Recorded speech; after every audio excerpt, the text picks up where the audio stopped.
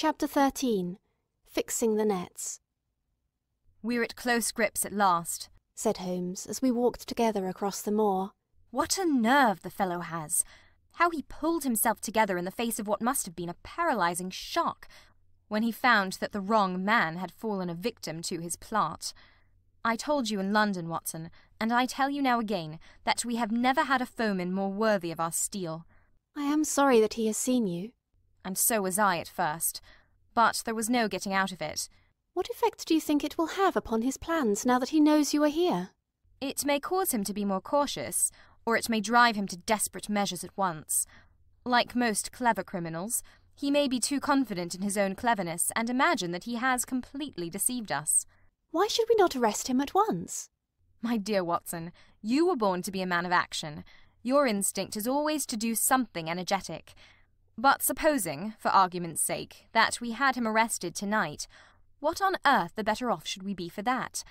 We could prove nothing against him. There's the devilish cunning of it.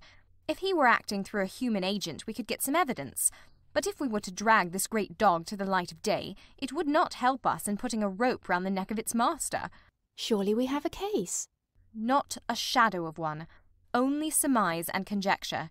We should be laughed out of court if we came with such a story and such evidence. There is Sir Charles's death. Found dead without a mark upon him. You and I know that he died of sheer fright, and we know also what frightened him. But how are we to get 12 stolid jurymen to know it? What signs are there of a hound? Where are the marks of its fangs? Of course we know that a hound does not bite a dead body, and that Sir Charles was dead before ever the brute overtook him. But we have to prove all this, and we are not in a position to do it. Well then, tonight. We are not much better off tonight. Again, there was no direct connection between the hound and the man's death. We never saw the hound. We heard it, but we could not prove that it was running upon this man's trail. There is a complete absence of motive. No, my dear fellow, we must reconcile ourselves to the fact that we have no case at present, and that it is worth our while to run any risk in order to establish one. And how do you propose to do so? I have great hopes of what Mrs. Laura Lyons may do for us when the position of affairs is made clear to her. And I have my own plan as well. Sufficient for tomorrow is the evil thereof, but I hope before the day is past to have the upper hand at last. I could draw nothing further from him, and he walked, lost in thought, as far as the Baskerville gates. Are you coming up? Yes, I see no reason for further concealment. But one last word, Watson. Say nothing of the hound to Sir Henry. Let him think that Selden's death was as Stapleton would have us believe. He will have a better nerve for the ordeal which he will have to undergo tomorrow, when he is engaged, if I remember your reporter right, to dine with these people. And so am I. Then you must excuse yourself, and he must go alone. That will be easily arranged. And now, if we are too late for dinner, I think that we are both ready for our suppers. Sir Henry was more pleased than surprised to see Sherlock Holmes, for he had for some days been expecting that recent events would bring him down from London. He did raise his eyebrows, however, when he found that my friend had neither any luggage nor any explanations for its absence. Between us we soon supplied his wants, and then, over a belated supper, we explained to the baronet as much of our experience as it seemed desirable that he should know. But first I had the unpleasant duty of breaking the news to Barrymore and his wife. To him it may have been an unmitigated relief, but she wept bitterly in her apron. To all the world he was the man of violence, half animal and half demon, but to her he always remained the little wilful boy of her own girlhood, the child who had clung to her hand. Evil indeed is the man who has not one woman to mourn him. "I've been moping in the house all day since Watson went off in the morning," said the baronet. "I guess I should have some credit, for I have kept my promise. If I hadn't sworn not to go about alone, I might have had a more lively evening, for I had a message from Stapleton asking me over there." I have no doubt that you would have had a more lively evening, said Holmes dryly. By the way, I don't suppose you appreciate that we have been mourning over you as having broken your neck. Sir Henry opened his eyes. "How was that?" This poor wretch was dressed in your clothes. I fear your servant who gave them to him may get into trouble with the police." "That is unlikely. There was no mark on any of them as far as I know." "That's lucky for him. In fact, it's lucky for all of you, since you are all on the wrong side of the law in this matter. I am not sure that as a conscientious detective my first duty is not to arrest the whole household. Watson's reports are most incriminating documents. But how about the case? Asked the baronet. Have you made anything out of the tangle? I don't know that Watson and I are much the wiser since we came down. I think that I shall be in a position to make the situation rather more clear to you before long. It has been an exceedingly difficult and most complicated business. There are several points upon which we still want light, but it is coming all the same. We've had one experience, as Watson has no doubt told you. We heard the hound on the moor, so I can swear that it is not all empty superstition. I had something to do with dogs when I was out west, and I know one when I hear one. If you can muzzle that one and put him on a chain, I'll be ready to swear you are the greatest detective of all time. I think I will muzzle him and chain him all right, if you will give me your help. Whatever you tell me to do, I will do. Very good. And I will ask you also to do it blindly, without always asking the reason. Just as you like. If you will do this, I think the chances are that our little problem will soon be solved. I have no doubt. He stopped suddenly and stared fixedly up over my head into the air. The lamp beat upon his face, and so intent was it and so still that it might have been that of a clear-cut classical statue, a personification of alertness and expectation. What is it? We both cried. I could see as he looked down that he was repressing some internal emotion. His features were still composed, but his eyes shone with amused exultation. "Excuse the admiration of a connoisseur," said he, as he waved his hand towards the line of portraits which covered the opposite wall. "Watson won't allow that I know anything of art, but that is mere jealousy because our views upon the subject differ.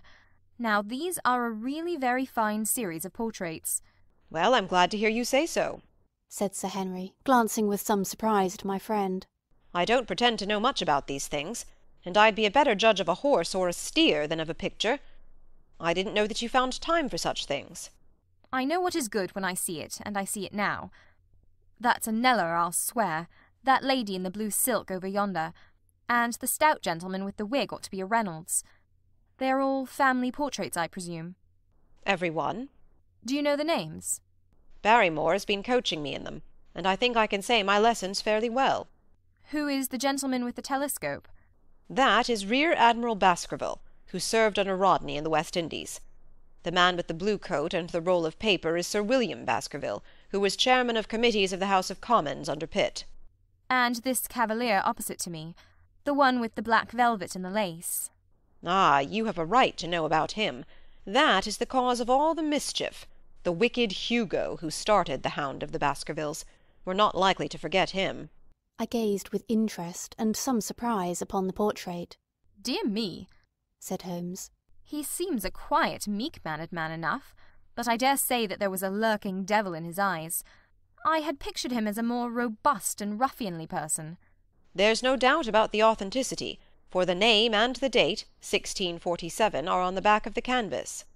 Holmes said little more, but the picture of the old roisterer seemed to have a fascination for him, and his eyes were continually fixed upon it during supper. It was not until later, when Sir Henry had gone to his room, that I was able to follow the trend of his thoughts. He led me back into the banqueting hall, his bedroom candle in his hand, and he held it up against the time-stained portrait on the wall. "Do you see anything there?" I looked at the broad-plumed hat, the curling love-locks, the white lace collar, and the straight, severe face which was framed between them. It was not a brutal countenance, but it was prim, hard, and stern, with a firm-set, thin-lipped mouth and a coldly intolerant eye. "Is it like anyone you know?" "There is something of Sir Henry about the jaw." "Just a suggestion, perhaps. But wait an instant." He stood upon a chair, and holding up the light in his left hand, he curved his right arm over the broad hat and round the long ringlets. "Good heavens!" I cried in amazement. The face of Stapleton had sprung out of the canvas. "Ha! You see it now. My eyes have been trained to examine faces and not their trimmings. It is the first quality of a criminal investigator that he should see through a disguise." "But this is marvellous. It might be his portrait." "Yes. It is an interesting instance of a throwback, which appears to be both physical and spiritual. A study of family portraits is enough to convert a man to the doctrine of reincarnation. The fellow is a Baskerville. That is evident. With designs upon the succession. Exactly. This chance of the picture has supplied us with one of our most obvious missing links. We have him, Watson, we have him, and I dare swear that before tomorrow night he will be fluttering in our net as helpless as one of his own butterflies. A pin, a cork, and a card, and we add him to the Baker Street collection. He burst into one of his rare fits of laughter as he turned away from the picture. I have not heard him laugh often, and it has always boded ill to somebody. I was up betimes in the morning, but Holmes was afoot earlier still, for I saw him as I dressed coming up the drive. Yes, we should have a full day today, he remarked, and he rubbed his hands with the joy of action. The nets are all in place, and the drag is about to begin. We'll know before the day is out whether we have caught our big lean-jawed pike, or whether he has got through the meshes. Have you been on the moor already? I have sent a report from Grimpen to Princetown as to the death of Selden. I think I can promise that none of you will be troubled in the matter. And I've also communicated with my faithful Cartwright, who would certainly have pined away at the door of my hut, as a dog does at his master's grave, if I had not set his mind at rest about my safety. What is the next move? To see Sir Henry. Ah, here he is. Good morning, Holmes, said the baronet. You look like a general who is planning a battle with his chief of the staff. That is the exact situation. Watson was asking for orders. And so do I. Very good. You are engaged, as I understand, to dine with our friends the Stapletons tonight. I hope that you will come also. They are very hospitable people, and I am sure that they would be very glad to see you. I fear that Watson and I must go to London. To London? Yes, I think that we should be more useful there at the present juncture. The baronet's face perceptibly lengthened. I hoped that you were going to see me through this business. The hall and the moor are not very pleasant places when one is alone. My dear fellow, you must trust me implicitly and do exactly what I tell you. You can tell your friends that we should have been happy to have come with you, but that urgent business required us to be in town. We hope very soon to return to Devonshire. Will you remember to give them that message? If you insist upon it. There is no alternative, I assure you. I saw by the baronet's clouded brow that he was deeply hurt by what he regarded as our desertion. When do you desire to go? He asked coldly. Immediately after breakfast. We will drive in to Coombe Tracy, but Watson will leave his things as a pledge that he will come back to you. Watson, you will send a note to Stapleton to tell him that you regret that you cannot come.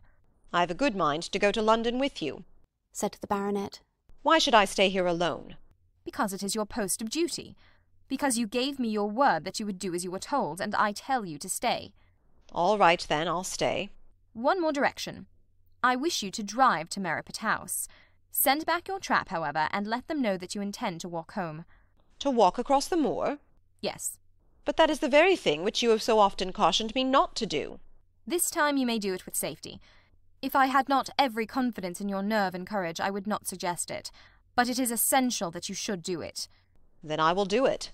And as you value your life, do not go across the moor in any direction, save along the straight path which leads from Merripit House to the Grimpen Road, and is your natural way home. I will do just what you say. Very good. I should be glad to get away as soon after breakfast as possible, so as to reach London in the afternoon. I was much astounded by this programme, though I remembered that Holmes had said to Stapleton on the night before that his visit would terminate next day. It had not crossed my mind, however, that he would wish me to go with him, nor could I understand how we could both be absent at a moment which he himself declared to be critical. There was nothing for it, however, but implicit obedience, so we bade good-bye to our rueful friend, and a couple of hours afterwards we were at the station of Coombe Tracy, and had dispatched the trap upon its return journey. A small boy was waiting upon the platform. Any orders, sir? You will take this train to town, Cartwright. The moment you arrive, you will send a wire to Sir Henry Baskerville, in my name, to say that if he finds the pocket-book which I have dropped, he is to send it by registered post to Baker Street. Yes, sir. And ask at the station office if there is a message for me. The boy returned with a telegram, which Holmes handed to me. It ran: Wire received. Coming down with unsigned warrant. Arrive 5:40. Lestrade. That is an answer to mine of this morning. He is the best of the professionals, I think, and we may need his assistance. Now, Watson, I think that we cannot employ our time better than by calling upon your acquaintance, Mrs. Laura Lyons. His plan of campaign was beginning to be evident. He would use the baronet in order to convince the Stapletons that we were really gone, while we should actually return at the instant when we were likely to be needed. That telegram from London, if mentioned by Sir Henry to the Stapletons, must remove the last suspicions from their minds. Already I seemed to see our nets drawing closer around that lean-jawed pike. Mrs. Laura Lyons was in her office, and Sherlock Holmes opened his interview with a frankness and directness which considerably amazed her. I am investigating the circumstances which attended the death of the late Sir Charles Baskerville, said he. My friend here, Dr. Watson, has informed me of what you have communicated, and also of what you have withheld in connection with that matter. What have I withheld? She asked defiantly. You have confessed that you asked Sir Charles to be at the gate at 10 o'clock. We know that that was the place and hour of his death. You have withheld what the connection is between these events. There is no connection. In that case, the connection must indeed be an extraordinary one. But I think that we shall succeed in establishing a connection after all. I wish to be perfectly frank with you, Mrs. Lyons.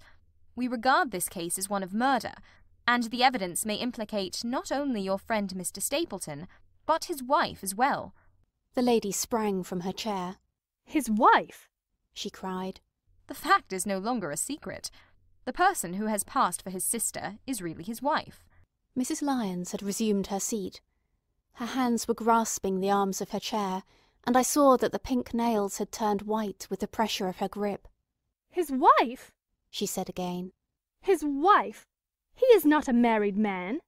Sherlock Holmes shrugged his shoulders. Prove it to me. Prove it to me.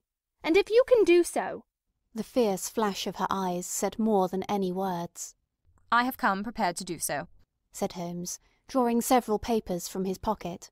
Here is a photograph of the couple taken in York 4 years ago. It is endorsed Mr. and Mrs. Vandeleur, but you will have no difficulty in recognizing him, and her also, if you know her by sight. Here are 3 written descriptions by trustworthy witnesses of Mr. and Mrs. Vandeleur, who at that time kept St. Oliver's private school. Read them, and see if you can doubt the identity of these people. She glanced at them, and then looked up at us with the set, rigid face of a desperate woman. Mr. Holmes, she said, this man had offered me marriage on condition that I could get a divorce from my husband. He has lied to me, the villain, in every conceivable way. Not one word of truth has he ever told me. And why? Why? I imagined that all was for my own sake, but now I see that I was never anything but a tool in his hands. Why should I preserve faith with him who never kept any with me? Why should I try to shield him from the consequences of his own wicked acts? Ask me what you like, and there is nothing which I shall hold back. One thing I swear to you, and that is that when I wrote the letter I never dreamed of any harm to the old gentleman, who had been my kindest friend.